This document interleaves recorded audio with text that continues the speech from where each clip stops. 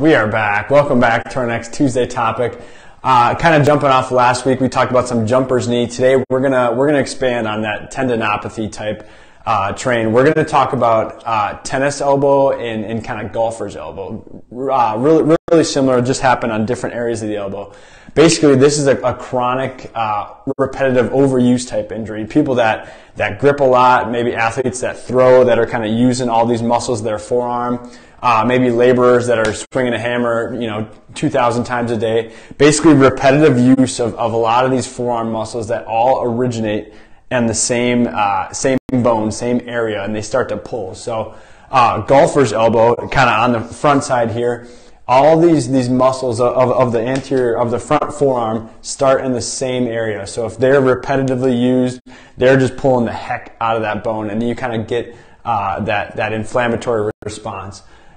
Versus our tennis elbow, that's going to be on the other side of the forearm, on the back side. Same thing. They all kind of start on the same bony area. So basically, we get repetitive strain on these muscles that are tugging on that bone. So sometimes you'll see people wearing that strap to take some pressure off, give them a little bit of relief. But at the end of the day, we got to do some stuff we got to get all those muscles to kind of calm down. So maybe taking a break from golfing every night or doing something like that, doing some soft tissue treatment and getting those muscles to calm down.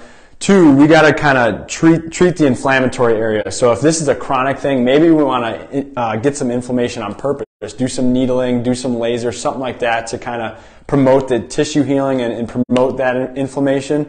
And then 3, we got to kind of train the overall system. So maybe someone's swinging a hammer 2,000 times a day, and maybe their shoulder just isn't working how we want. So then we're going to get some sort of trickle-down injury, being that golfer's elbow in that case.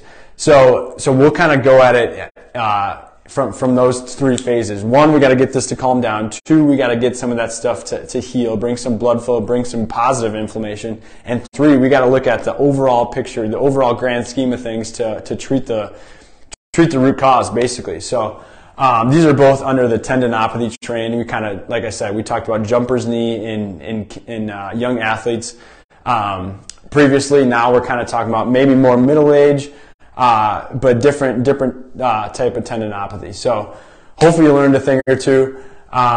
Any questions, we'd love to hear from you guys. If not, we'll catch you in a week.